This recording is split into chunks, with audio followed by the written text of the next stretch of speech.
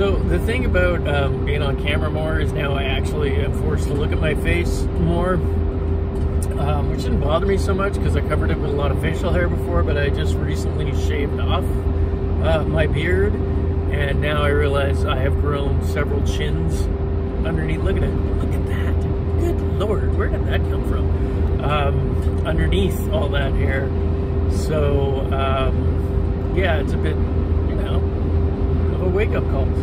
Hit the gym, Jay.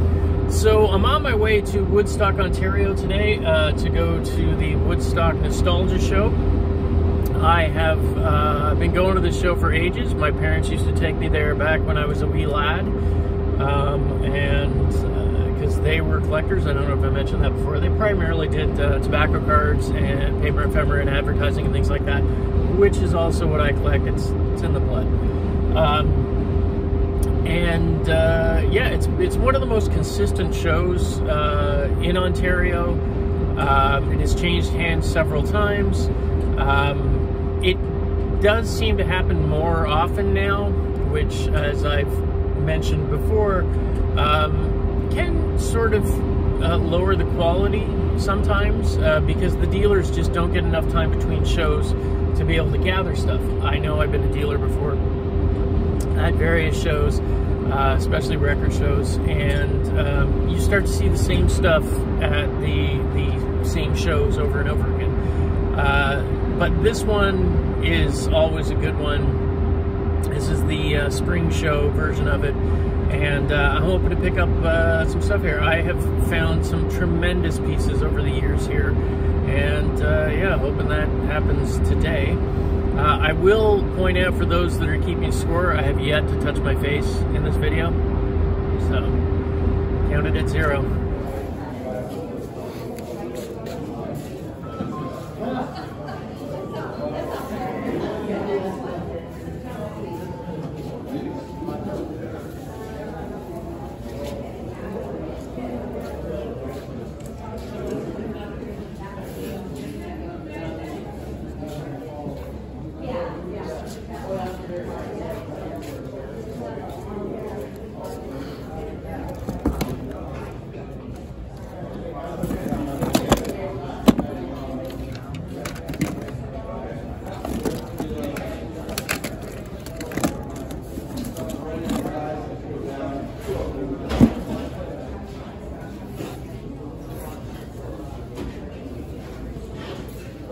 Going. Good.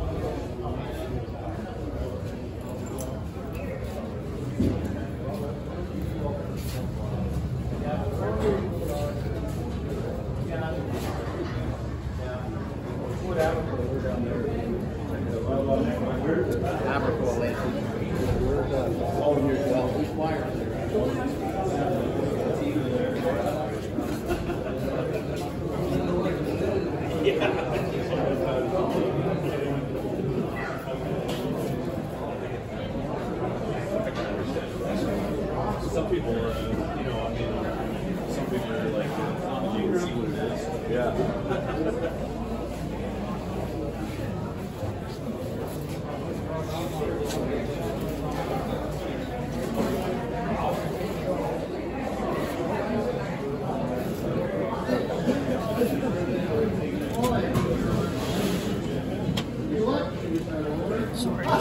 the Superpowers one?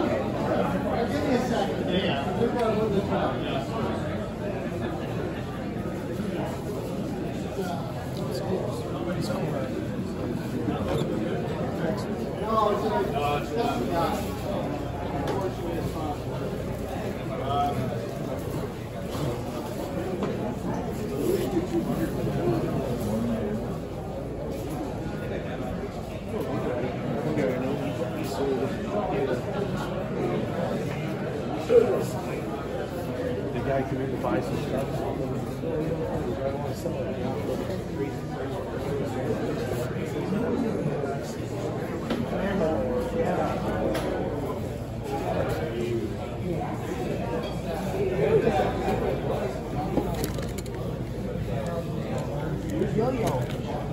Not the good ones. The wooden ones.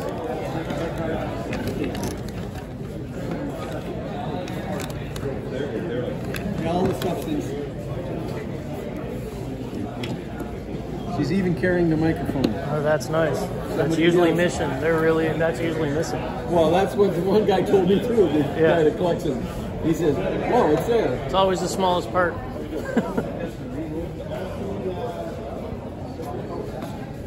That one's definitely not re-rolled. It's all rusty. All kinds of stuff. If you're interested.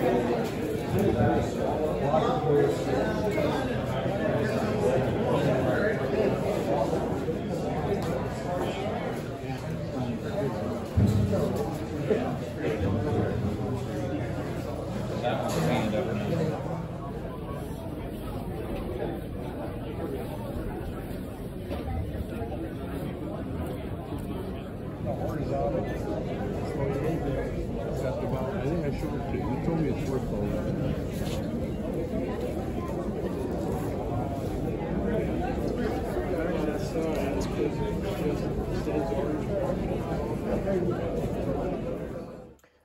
Okay, so back at the shop, and yeah, I did manage to get some stuff at the Woodstock Nostalgia show. It doesn't disappoint. Even, you know, when it's not a great show, I still come up with decent stuff. And this time, I got some really fun stuff. Sadly, the show was tempered with some sad news for me and my family in particular, because I learned of the passing of a dealer who had been a longtime friend of my parents and had known me since I was knee-high, Lionel Aubry. For those of you who don't know, Lionel was an absolute gentleman. And especially sometimes within the dealer community, that's a tough thing to come by.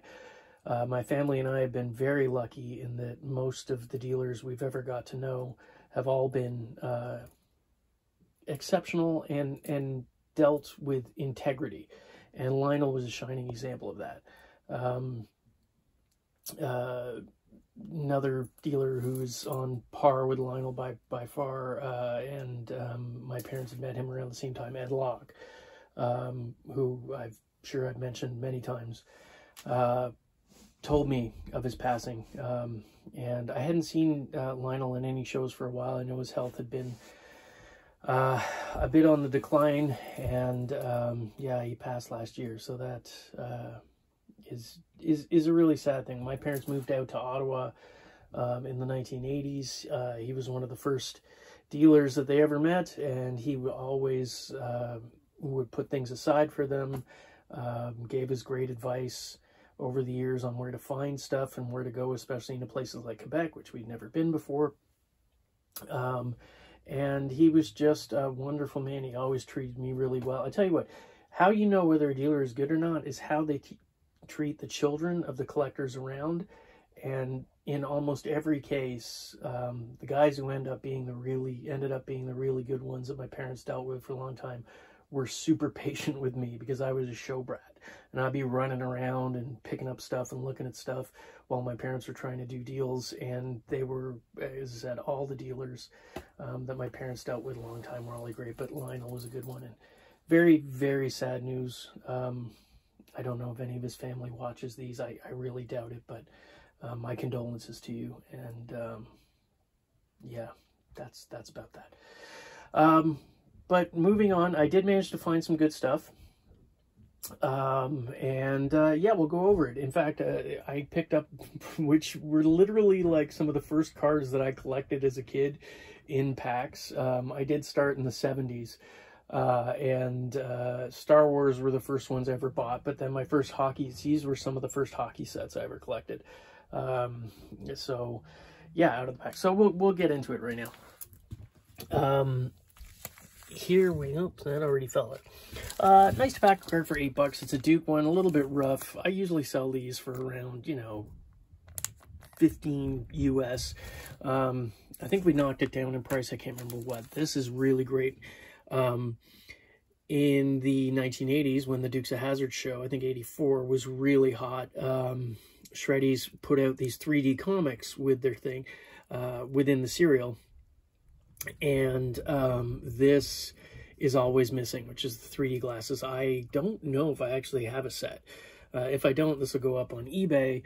But if I do, if I do, this will go up on eBay. If I don't, this will stay with the collection because I have several of these things.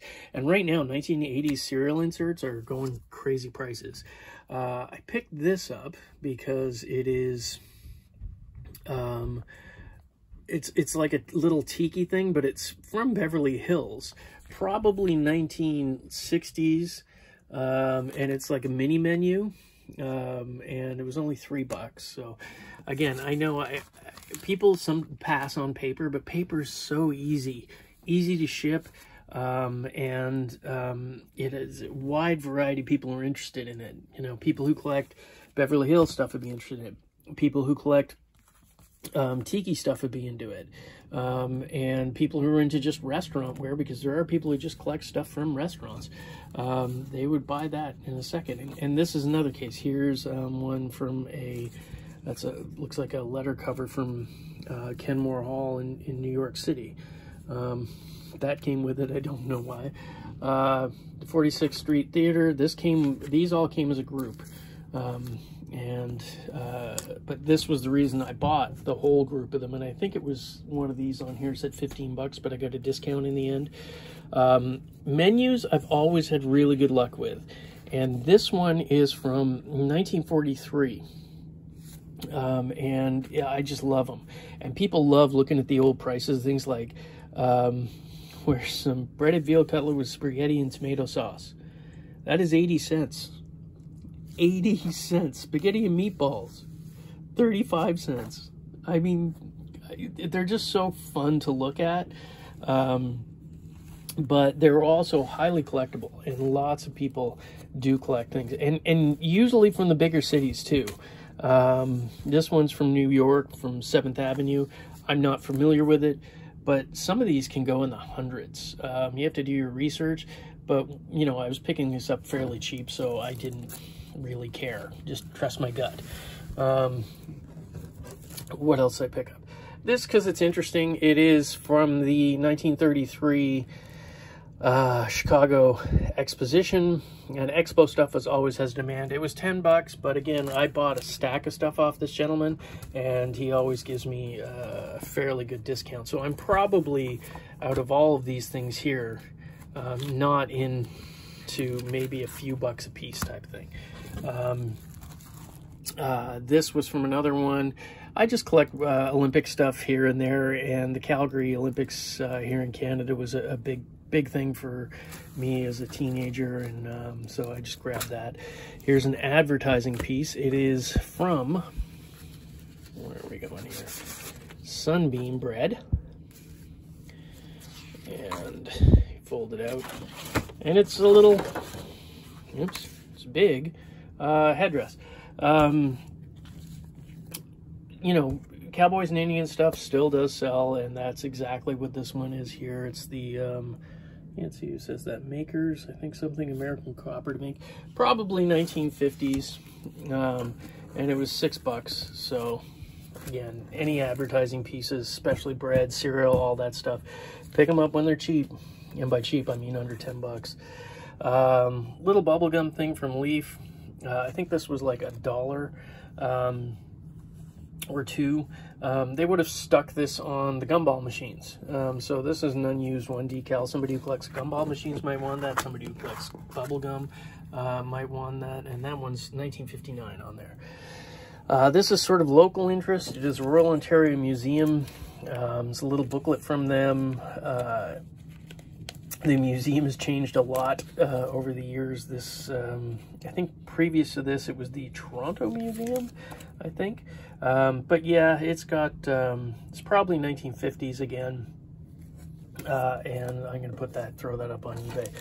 This, I just like the black graphic. I don't know, I might use it for something else, but I just grabbed it, $2. How to Fly a Piper Club. Like, this one is 1949. It's a great little booklet. And depending on condition, which this one isn't in the best of condition, but I kind of like that because it shows it actually probably sat in the thing. There's incredible graphics on there. And usually people started, when they started flying, more often than not, it was a Piper Cub that they started on, or a plane of similar kind of thing. So a lot of people have nostalgia about this plane. Falling apart a little bit there, but still all together. Probably, you know, I don't think I paid $5, and I'll probably get 25 to 30 for it, even in that condition. So this was weird. This is, it's a knockoff toy from, it's a knockoff of the Masters of the Universe series. I've sold a couple of them. They were like, oh, what were the names of them? Like Sun Gold was one of the companies that did it. Galaxy Warriors, I think, and I can't remember the other names. But my apologies on that. But this is the shield for their Tiger Man, and I sold the Tiger Man before and got a fair amount of money. The knockoffs often can bring more money than the actual ones that they were sort of trying to look like. And this was just in a junk box where I flipped through it and the lady said anything in there $1 a piece, so I grabbed this. And it's in really nice shape. The graphics are in good. The stickers stuck down fairly well. I don't know what it'd go for, but I imagine I can get $40 for it. That's just a gut feeling on it, because the accessories are the hardest thing to find for a lot of these. Unfortunately, I only had one Tiger Man.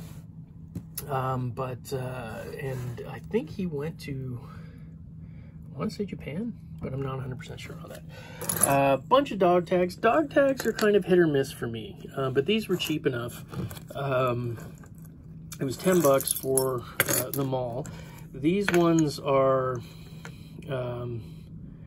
1940s, and they have the date on there.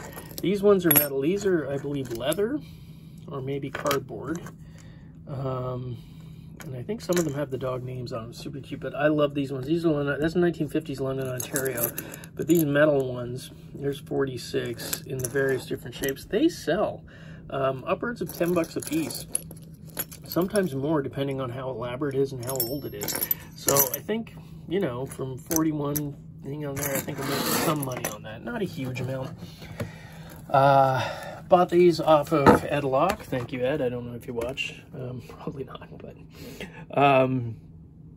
Ed always has fantastic paper. And he has storage units that he pulls stuff out of, and these are great. These are diamond dies, paper dolls from the turn of the 19th century, like 1890s, 1900s. They were made to stand up. Some of them are missing the easel. Some have it on there. These will probably end up going into my mom's. She still collects paper dolls and things like that.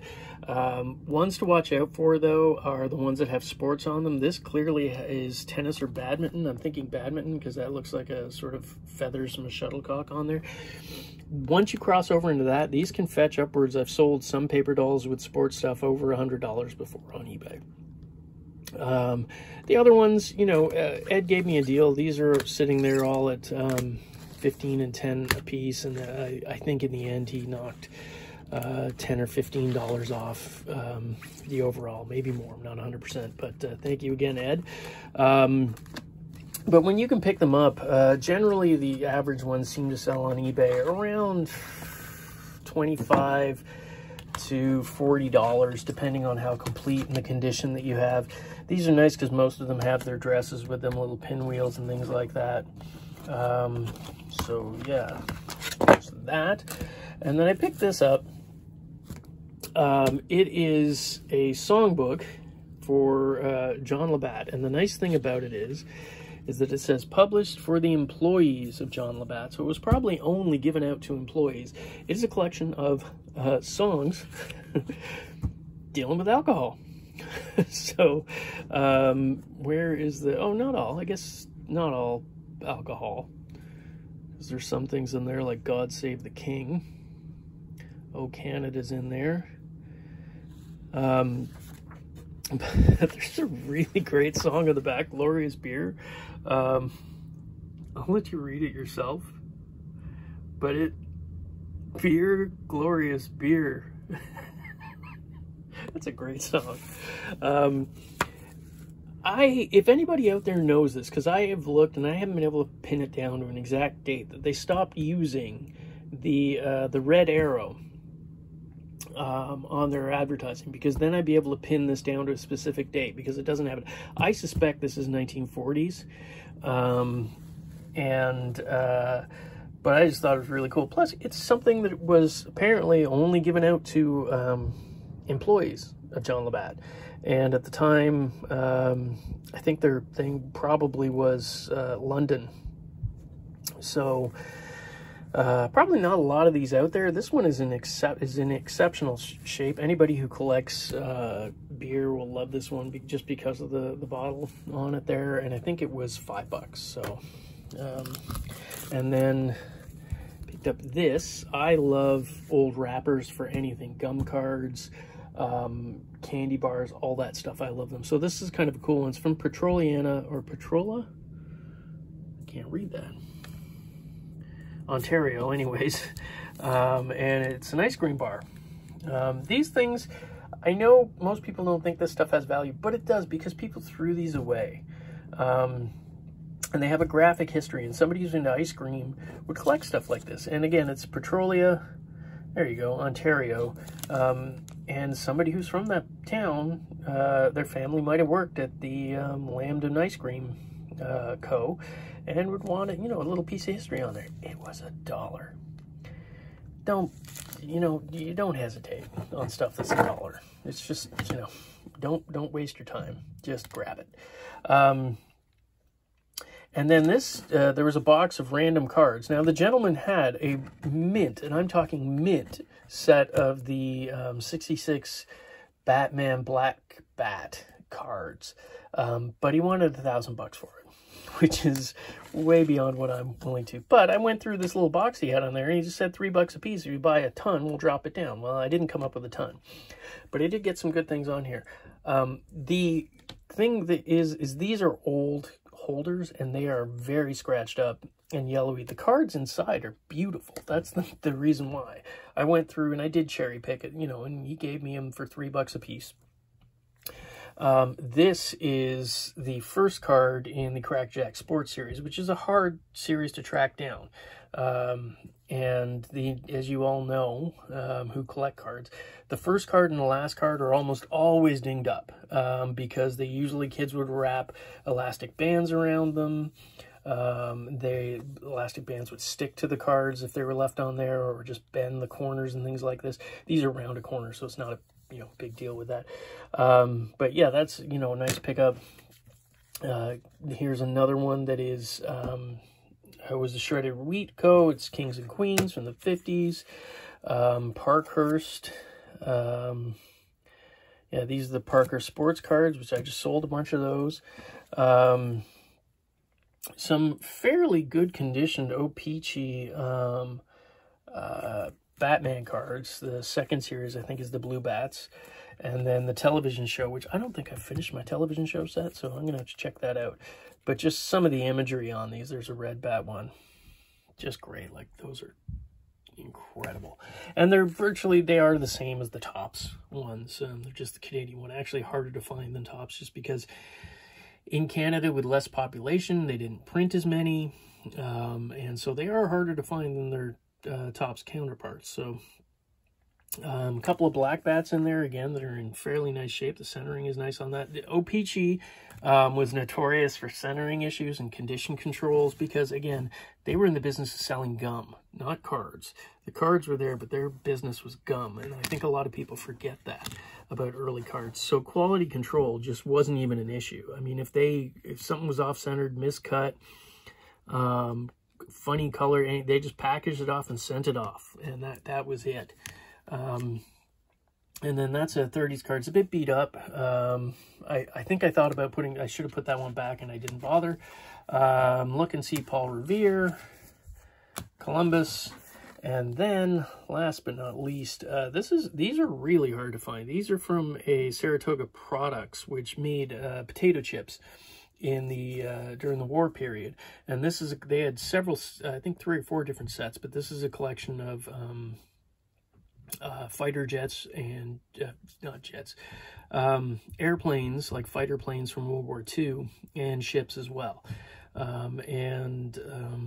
Really hard set to find. And this one sadly is cut off center, but you know, for a collector, generally people who collect these card sets, condition isn't always, I mean, it's better to have better cards, but somebody who wants a filler, that's going to work out perfectly. I did manage to pick up a record. Most of the records now at these shows are overpriced, which is sad because before that was where I used to pick a lot of great records up, because antique dealers and generalist dealers is what you see mostly at the nostalgia shows. Didn't care about records. They'd come with estates and they were just wanting to move them out as quickly as they could. And now they know that, you know, you can look them up on Discogs and the price is there. This one was in amongst a bunch of classic rock from a guy who clearly doesn't deal in records. Probably wasn't able to find this and just stuck 20 bucks on it. Sold it to me for, I believe, 15. Bass Nectar is like a dubstep, electronic music.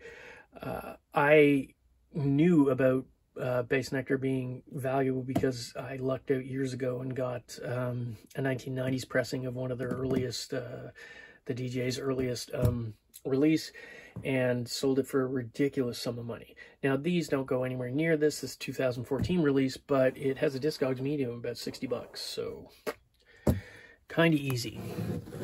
Now, I'm going to have to stop the video here because I can't do this with one hand. And so what I'm going to do is stop it and just stitch these together once I've got these open and show you. So we'll end this, and just like that, magic, we are back. So yeah, you can see this. I think this is I should have looked at the back. I think it's 77, 78. Oh, that wasn't the smartest thing to do there, Jay. There you go. Let me see. Yeah, 77, 78. And this is like my era, favorite era. Oh, sorry about that. It's terrible camera work. These are a pain in the butt. They really are. There we go. Okay. My favorite era of hockey. Probably this was the first set that I collected out of the packs as a kid. My parents would give me, I think they were 15 cents. And you'd go over and buy a couple of packs and just collect away. So great sense of nostalgia just looking at these. No huge cards in here. There is, oh, there he is, Mike Palmateer. It's a Palmateer rookie on there. I don't think there's any other heavy hitter rookies. There is Bobby Orr when they sent him to the Blackhawks. I'll never forgive the Bruins for that. And there's cool things like the Stanley Cup. Canadians, that was right when they're in the middle of the dynasty, and a lot of the teams are on there too, which is kind of a cool thing. Some leaders and things like that on there. It's in rougher shape, you know. I mean, this spent some time up somewhere in a wall. There's a chunk missing out of the corner with the checklists on it, but just a cool piece. You can buy sort of like massive top loaders that you can slide these in, and I've seen guys who just collect uncut sheets. I don't know the value, I'm not gonna lie. I pay 80 bucks for the 3 of them. I think I don't think, you know, 100 bucks might be a stretch, but more than likely I might I have to do some research and see what these go for, but you know, taking into account condition and stuff like that. But yeah, I couldn't leave them behind for that price. I mean, it's like what, $27 per sheet. That's, to me, is a screaming deal. So I was very happy with that. I'm not going to show you the back of this one, but I will bring up the next one. Okay, and so this is the 78-79 series. I'll try to show you it this way. Just gonna go through it. The highlight of this set is, I'll show you in a second. There's Bobby Orr's. That's his last card. This was the last card that O-Pee-Chee did for him. Got the checklist on there. Try to see who else is on here. I don't see any, like, Brian Glennie.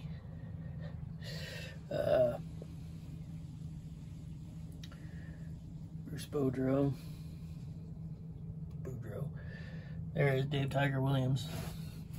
And these are kind of cool. These were the All-Star cards, and on the back of them, I think there is a picture that you put together, and it was of Ken Dryden, I think. But you got Salming and Guy. God, these guys all passed away. Ken's still around. Daryl Sittler, my favorite player of all time. Dennis Potvin, Shutt. These guys were like, they were my heroes. Like, they were, that's what it was for me. And it was a great era of hockey, too. Sort of Canadians, Islanders. The Leafs weren't really in it. And, you know, haven't been for a long time. But yeah, great. Again, another great set. Not going to bother showing you the back. But I will show you the last one that I got. In a second. Okay, so this is the last one of those sheets that I got. And as you can see, it is the card set from Superman the movie. Usually these would be, it's not a full set, obviously, because usually you would have these, for most of the sets, on 3 separate sheets. But there's some really great stuff on here. I don't know if the #1 card's on here or not. I guess I should show you this way. And you can see way across here. It's in rougher shape again, lots of creases. You'll need time to flatten out, some edge tears, but such a great piece. I mean, if you were a fan of the movie, and at the time, who wasn't? Everybody loved this movie. At least, I don't know, I was a kid and I thought it was the bee's knees. And I collected these in the packs, from the packs again. I got my set, my original set still kicking around. A great piece of nostalgia. I'll show you the other side in a second, because the other side is just as impressive as the front. So we'll do that now. And that is the other side. And as you can see, with most of the non-sport cards in the 70s and the 80s too, you had basically you could build a poster on the using the backs of the cards. And I had friends who would do that, would take the cards and stick them on a piece of cardboard and then put them up on their wall like posters. I wasn't allowed to do that because my parents were card collectors, and that was, you know, considered savage. And so I never really did that. But I used to put them together and look at them when I had them complete and stuff like that. There's one on the back of the Star Wars ones as well. And this is, I think, 1978. So, you know, right around the same time as the Star Wars cards were coming out. So I would be collecting these as well. But great posters. This is one of my favorite. Look at that. Flying across Metropolis. And this is the O-Pee-Chee card set. I tend to find uncut sheets at Woodstock every so often, largely because the O-Pee-Chee plant was in London, Ontario, which is the next, it's about 40 minutes away from Woodstock, I believe. So a lot of, I'm assuming, employees of O-Pee-Chee would probably sneak some of these out, or wouldn't have to sneak them out. I'm sure it wasn't a big deal. And give them their kids to put up on their walls or something special like that. So again, I do get sheets from time to time there. I'm going to have to order some of the big top loaders, which will probably be more expensive than the actual sheets themselves. And yeah, these are great. These make great wall displays. And I've always loved the uncut sheets. And it's cool to have a set that I grew up with. which I really dig. So basically that was it.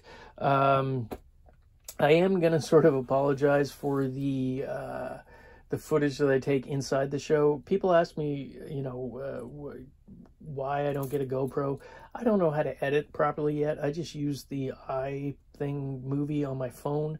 I don't even know how to take, like, the files that I make here and export them. I don't know how that works.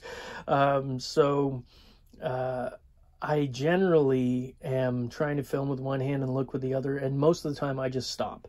And because once I get to a show, I am, let's go get stuff, and I'm not thinking about filming that much. So often what happens is I run in, I do my quick round, which I always do, looking for the stuff that stands out right away, grabbing that, and then I'll usually do a second round, and at that point, then I will be doing some filming.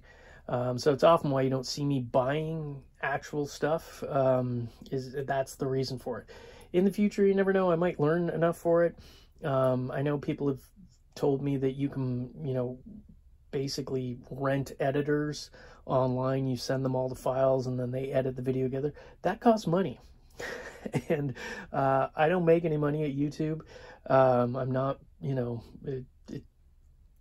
it's not the reason why I got into this. I do apologize. I know the videos are a bit rough at times, but I probably won't improve. I'm 53, and that whole can't teach old dogs new tricks, pretty much true with me. So this is probably about the best quality you'll get.